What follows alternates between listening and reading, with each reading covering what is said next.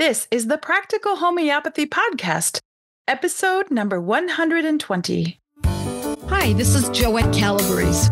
My Practical Homeopathy is transforming lives all over the globe by offering health freedom. They say a picture is worth 1,000 words, but I say a podcast is priceless. I want you to hear in their own words how regular people just like you have reshaped their lives using the practical protocols I teach in my Practical Homeopathy. So, with the help of my reporter, Kate, I bring you this podcast series featuring interviews with moms, dads, teens, healthcare practitioners, and Academy of Practical Homeopathy students from all walks of life. With education, you can follow in these students' footsteps. You can eliminate your fear of illness and injury by learning how to care for yourself and your family. Like them, you can be in control without acquiescing to authority to live healthier, more autonomous lives. Indeed, you too can heal yourself and your family through my brand of homeopathy, Practical Homeopathy.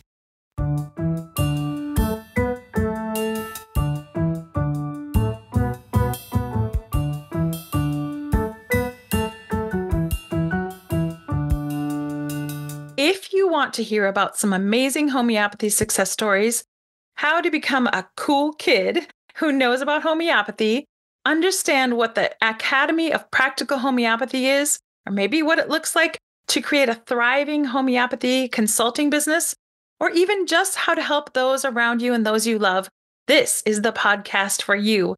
We've got a lot to cover today with a very special guest, so let's get started.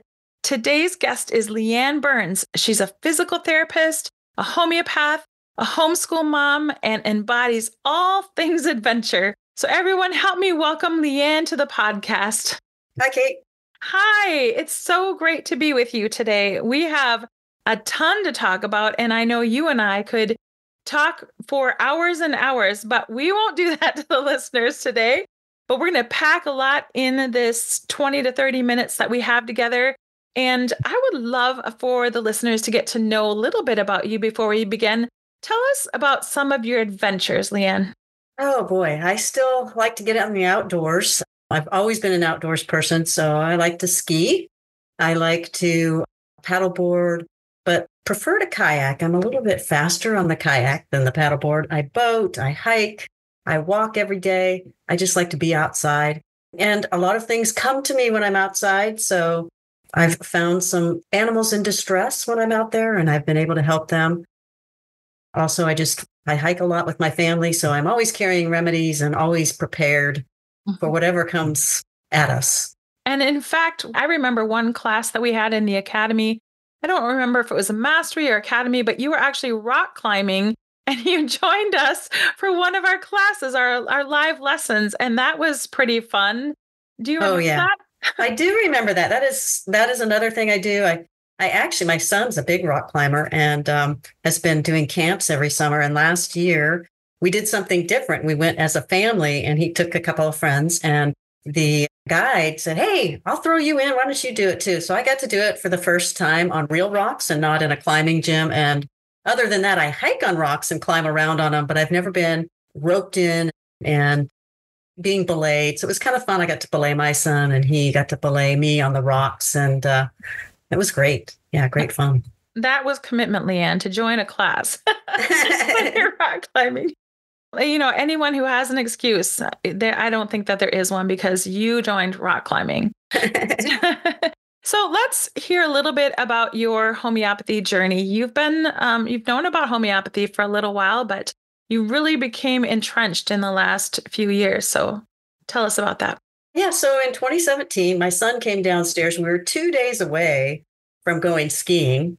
And he was in probably second grade, I think it was. And he came down all dressed in his clothes for school, his backpack on. He says, "Mom, I just threw up and have diarrhea." I'm like, holy cow, what am I going to do? You know, a friend of mine who is an acupuncturist and dabbles in homeopathy and Chinese medicine, she said, "Anytime something like that happens, call me." I called her. She said, "Meet me at your clinic.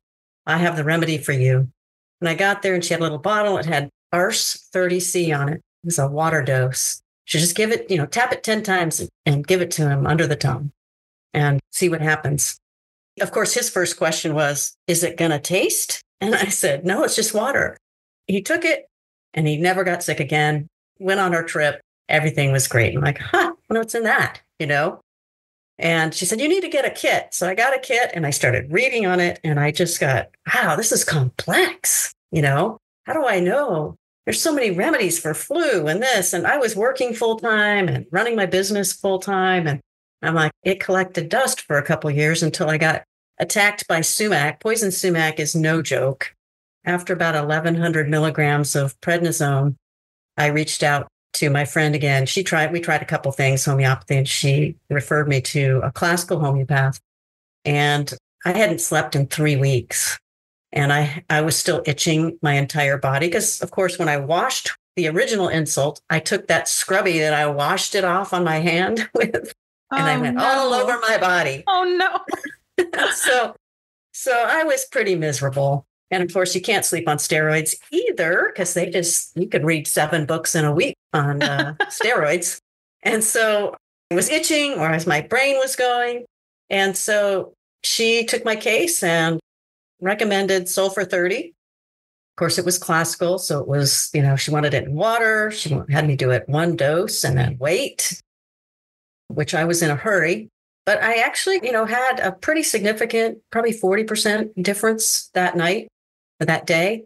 And then 2 days later, she split that dose and I took a tablespoon out of that and made another water remedy. And that was all she wrote. By the weekend, I was sleeping through the night. When things changed in 2020 and my son's STEM class got shifted out, I received a timely email from Joette. And I had gotten on her list. I didn't really realize it, but when I was in my panic about the Sumac, I had gotten on her mailing list. And I had this ton of emails. I'm like, I got to get rid of these emails. And I was going through them and a new one came in and it was the cool kids. I'm like, my homeschooling son, his STEM class got shut down, due to the pandemic and the fears and so forth. So I said, well, let's do something science. Let's do something applicable to today and that he could use in his lifetime. So I just did it alongside of him. And I couldn't believe it. It was all I had looked for, going from classical to practical. It was like, this is what I wanted. I wanted recipes. I wanted a way to be very efficient and effective. That's how I work in physical therapy. That's how I work my entire life. That's how I work in my house. I want to be efficient and effective. It just blew me away, the Banerjees. When I first got the Banerjee book, I'm like, I guess this is good to have on the shelf. I'm not sure if I'll use a lot of it, but, I have it. And that thing is falling apart. Like I've had to re-glue the binding of it. So from there, I did the pain course, and that was kind of a catalyst because I like to think things out and talk things out. So I already had patients that as I'm listening to the remedies that Joette's describing in the pain course, I'm like, that's so-and-so, and that's so-and-so, and that's so-and-so, doesn't like riding on a bumpy road, feels late. I had Ruta and I had, Belladonna. I had all these things that were just coming to mind and I was writing their names next to all these remedies. And then I talked to them and I could talk out those remedies and learn it a lot better. I also did something that I don't know that everybody does. I actually did the recommended reading and classes that she had. She had the intro to homeopathy and so forth. And I found that very fascinating. That actually helped in the academy because I'd already had the exposure to that. Mm-hmm. And hopefully Wednesday, I'll get to go to the Samuel Hahnemann Monument in Washington, D.C. Oh, that's right. Yeah. So that's kind of where I went. After I found some of those protocols and the Banerjee protocol for the flu that was going around, I started getting some people asking questions of me. Somebody had a bit of a miracle. They were able to sleep without any medications after about 12 years by way of having the flu and then us talking about other things. She put a Facebook post out there, and then all of a sudden I was getting calls and messages and everything. I said, I can't handle this volume. I want to help all these people. That's when I did the intro to homeopathy classes in the community. And I did 2 of them. One was for general people, and then one was for healthcare providers and massage therapists and chiros and things like that. That really did something unexpected. I didn't expect it to take, I mean, I was just basically here, this is how you use Joette's website. Here's how you use practical homeopathy. Here's what it is. Here's how to use it. She has these great things, these great recipes. And if you really want to, you can take her gateway courses and learn more. After that happened, all of a sudden, classes started popping up everywhere in about a tri-county region. And then more classes and more classes and more classes. And all of a sudden, we had this big community of people wanting to know more about homeopathy and really seeing the value. After that, you were teaching people how to help other people. And then you wanted to learn more at that point, or what were the next steps? Well, I did. It's kind of funny because I wanted to teach them so that I wouldn't have all of the responsibility. Yeah. And like, I don't want to do this, I don't want to be a homeopath. And all of a sudden I'm like, yes, you do want to be a homeopath. It's like everything was directed. It all came together. It was just, such a time as this. As a believer, I feel that it was directed spiritually as well. The people that I needed in my life, they just were right there. Everything just came. It was very fluid. It happened kind of organically. I listened to every single podcast that Joette had. I'd do it when I was gardening. I'd do it when I was out walking. I'd do it all over. Then she would always mention something about the academy. We're working on the academy. We're working on something big, on and on and on. I said, I've got to do this. So I applied for the first cohort and got accepted and started in September of 2021 and then graduated in 2022. Which, by the way, 22 is my favorite number. It was my number. And I used to play basketball. I was a pretty good basketball player, believe it or not. And that was my number. My dad's baseball number was 2. My grandma was born on the 22nd of February. So it's always been a number for me. And it was kind of funny that I graduated in 2022. Yeah. And you did something else in 2022 as well. Yeah. I started a business. Yes. A couple, really. Yeah, 2. So through the academy and some of Joette's employees there, Laura actually spurred me. She said, you need to start taking some cases.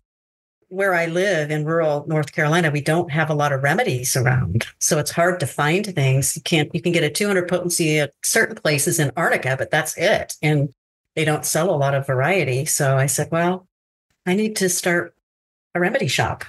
So I had the space available in my clinic, separated that out into an LLC. So I have an LLC taking up space in my main business, but they're totally separate. And so I have a shop and I started taking some cases. I was still in the academy, so I had a lot of studying, there was a lot of coursework each week. And I was homeschooling my son. And running several businesses and yes. And getting outside, doing all the fun stuff because I have to get outside. I have to ground myself. I really need that. I'm a very active person. I don't sit still a lot, but getting outside really just connects me to God, connects me to earth, nature. It's part of me. So opened that remedy shop, started taking cases, and I saw how well those were going. And, I only took a few and it was good because I could get the mechanics of it down. It wasn't that different than physical therapy and the charting was a little bit different, but, really I got my feet wet and then I could, kind of get my rhythm. Graduated then in the fall, became a study group advisor right after that. That's for the next academy class. You worked with the study groups and helped them to get through their academy year. That was fun. And it was another way of integrating and just really immersing myself. And, they'd ask me good questions. I like to be asked those questions because I like to solidify the knowledge and I like to be able to articulate it also. So that was really good and good to listen to them. I learned things from them as well. Mm-hmm. Just like in physical therapy, you never stop learning. Right. If I don't learn something new each week, something happened, something was wrong.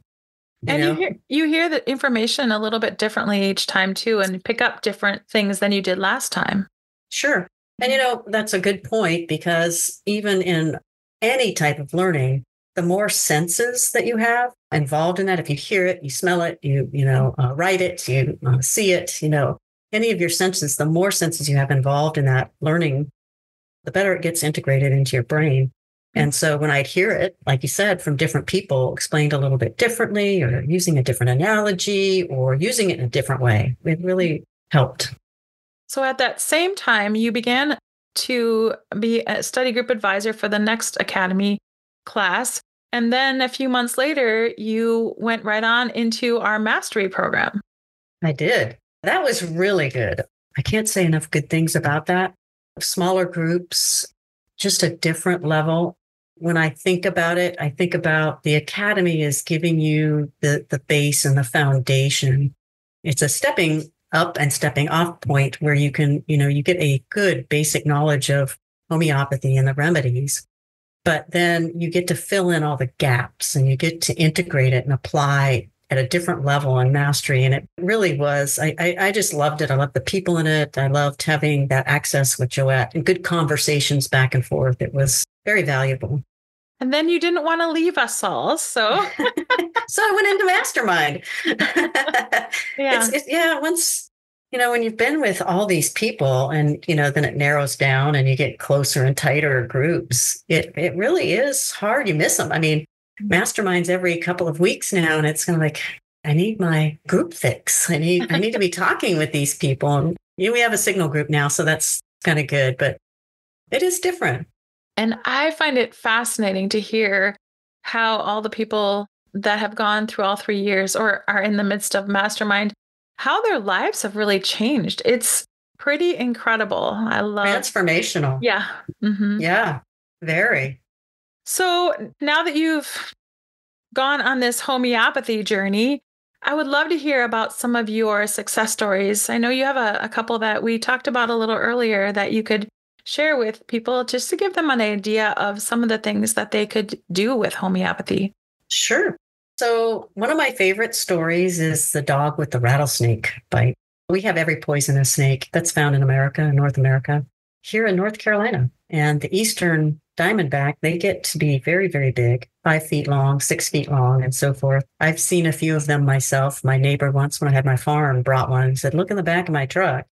And I looked back there, and my daughter was young at the time, and she says, "Don't let your daughter go near that ditch." And I'm like, I won't. Wow. So, I mean, it was probably 3.5, 4 inches in diameter. It was huge. I got a phone call. I was actually on vacation. It's a year ago in the end of April. And I was actually taking my boat to get serviced. And I got a phone call. And I know this person doesn't call me unless there's a problem. It's at a stoplight. And I said, I need to just call her because I certainly can't text when you're driving. And I called her and she told me that her dog had been bitten by a rattlesnake about 20, 30 minutes ago. What should she do? And I said, what do you have? And so she had arnica at the house. Of course, she didn't have a lot of things. I said, can you get him in the car? I'm about the same distance on the other side of the clinic as you are to my clinic. So we met at the clinic. She got there a little bit ahead of me and had gone in. She didn't have one of the remedies. So I had told her what remedy to get. She went in and got it, and she started right away. Again, using all of the things that I found in the Survivalist. I had the one that she needed in the car. And she started everything. And I got there. We just kept taking turns giving the dog remedies every 5 minutes or so because he was starting to fade. As soon as she got there and started some of the remedies, he'd kind of perked up a little bit, but he would sometimes lean back and just kind of close his eyes. And we got him going. And by that night, he was up, moving with the kids. And the next morning, he was playing ball. Wow, that's really fast. It is fast. He was limping a little bit with the ball, but by the next day, and he runs fast. They live on a kind of a community farm. Some family members and cousins have a community barn and chickens and all of that. And then their house is on the outskirts of it, and they have a long gravel driveway, and the dog runs with the car all the way down the driveway when they're leaving or coming back and so forth. And the husband had taken a picture of the dog running the next day, going pretty fast with the car. So wow, not limping at that point in time. So yeah. And tell us a couple more. That's spectacular. But I know you have some more to share. I have an interesting one. A teen who has a diagnosis that we often see as something that can't be treated very well. It's cystic fibrosis. He is a special case. He has been taking the protocol, the Banerjee protocol, and doing really, really well. And he finally got some blood work done. And the doctors looked at him and said, you must be taking that medicine. And I won't name it because I don't want to on here, but they immediately thought that he was taking this big gun that combines 3 medicines together. And he said, no, all of his blood work and his nasal swabs were perfect. He then went on another remedy because of some allergies and so forth to dust and animals and so forth. And for the first time, I think in his life, from what his mom said, he's actually blowing his nose. He's actually getting drainage that he can blow out and not just have to rinse. So there's just some great things happening. He's grown significantly, put on about 20 pounds. It's pretty amazing to watch and to be a part of. And again, it's not me, it's the remedies. Mm-hmm. So yeah, but you had to learn about them. So I did. Yeah. But they never cease to amaze me. Absolutely. Yes. I've had so many things. I had a woman that came to me with a 3-year history of eczema, and her hands were just very cracked and itchy and red. Nothing could help her. She tried about everything. She took the gateway class, and that's how she heard about me. And so she did the protocol for eczema for about 8 weeks, and there was absolutely no change. And this is a great example of how I do like to have in-person cases. She actually had come to me in person, and she was wearing shorts. And then she told me about how she's a lot itchier around the full moon, and that she had these ringworm-like things come up. But I know it's not ringworm because it's not a fungus. And they were very itchy, and she had some marks on her legs and so forth. And my first response was, have you had a dog? She actually had homesteads, but do you have a dog growing up? And it turns out that she had spent some time overseas and so forth. And she was a homesteader and had goats and dogs and all sorts of different things. And we were going to go with the parasite protocol, but she was a little hesitant. She wanted to try the second line of the eczema protocol. And within a day and a half, she was calling me. And she's like, she was, again, full moon, full bore. She couldn't sleep, anything. So we started her on the parasite protocol. And within, I'd say, a day and a half, she was able to feel a difference. Then she started sleeping through the night. And then within 2 weeks, her skin was looking good. It's now several months later, and her hands are normal. Wow. And she is so happy.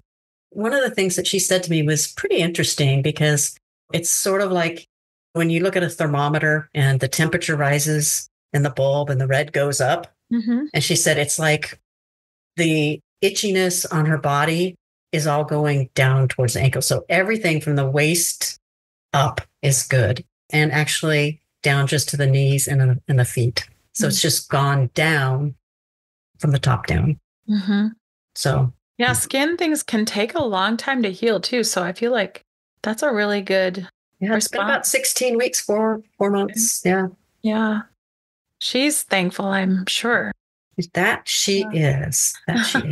Sounds miserable. Anything else that you want to share for success stories?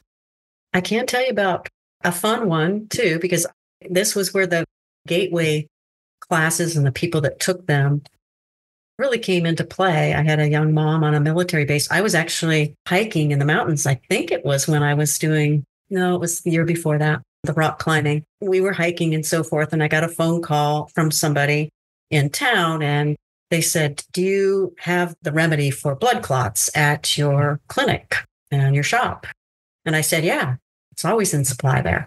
This person had been diagnosed with blood clots in their legs and was a military spouse, went on base, had it diagnosed, and they prescribed some medicines. And when she went to get the medicines at the pharmacy on base, they were out of stock, and she didn't have any resources. So she reached out into the community. A couple of ladies got together and got the remedies to her. 4 weeks later, she went in, and the doctor said, well, did you take the prescription? And she said, no, I couldn't get it. It was out of stock. She goes, what? She goes, you should have been taking it, because they're to thin your blood. They're not going to change the blood clot. They can't dissolve it, but they'll make the blood go around it. She didn't tell her that she was taking homeopathy. I think she told the sonographer. She said, we'll just do another Doppler and we'll look at these. So she went down, had the same conversation with the person doing the Doppler. When they did the Doppler, the clots were completely absent, dissolved, gone. Wow. What a testimony. Yeah. And what the doctor said was, well, whatever you're doing, keep doing. I feel like that's what they always say. Yeah. That's great. That was the same with cystic fibrosis case. Whatever you're doing, keep doing.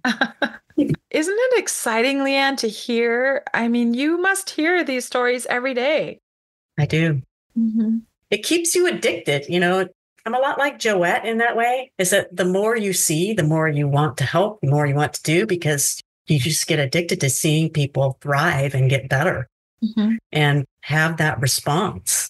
It's kind of hard to explain. Yeah.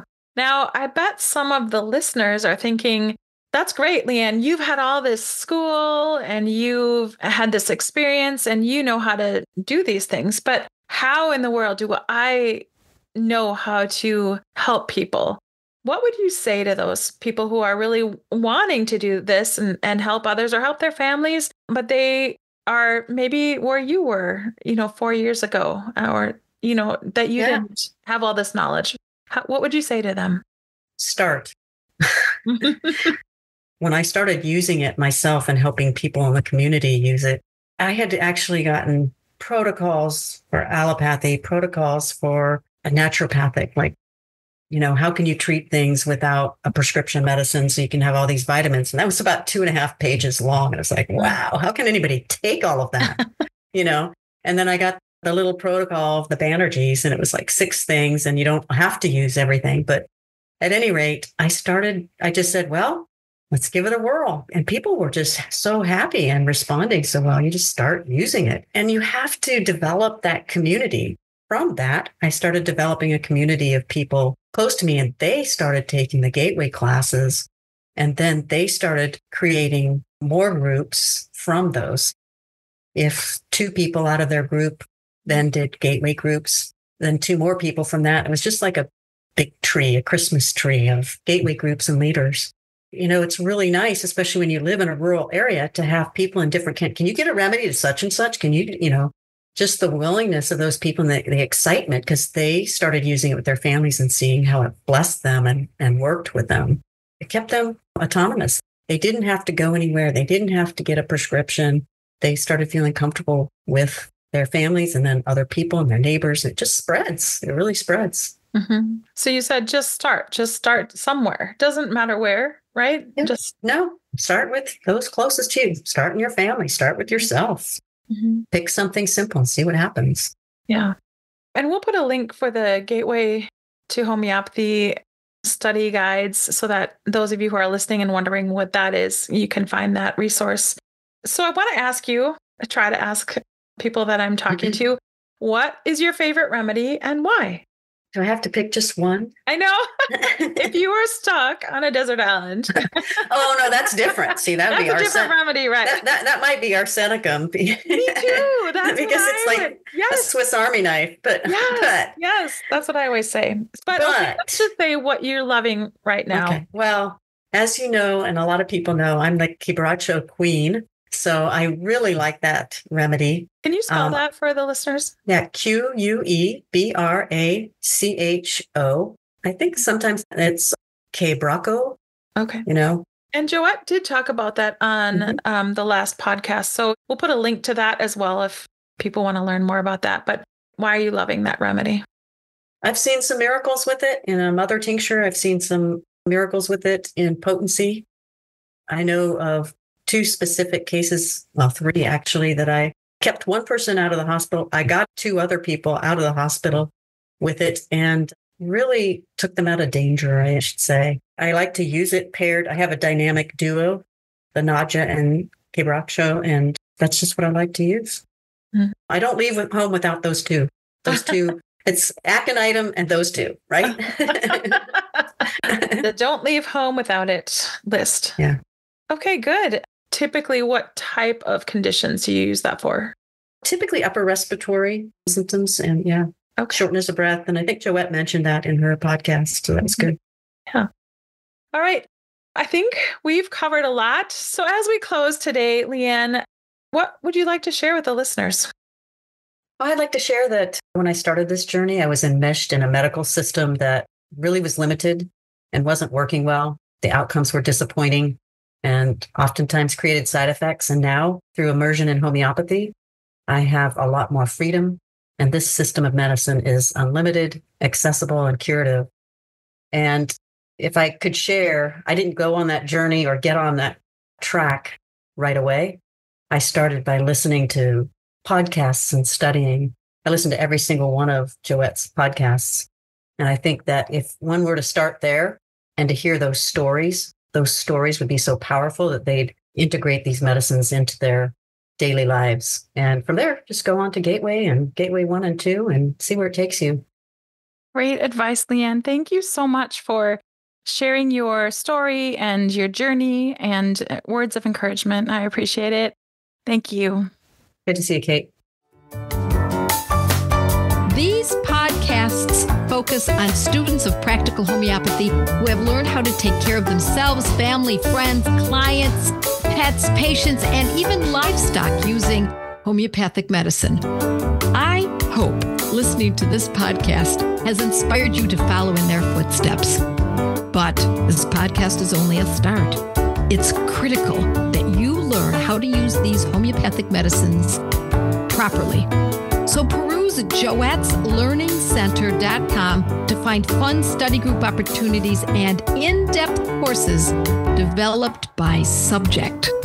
With the proper training, you can join the tens of thousands of students before you in developing the confidence and competence to protect the health of your family and loved ones with my brand of homeopathy.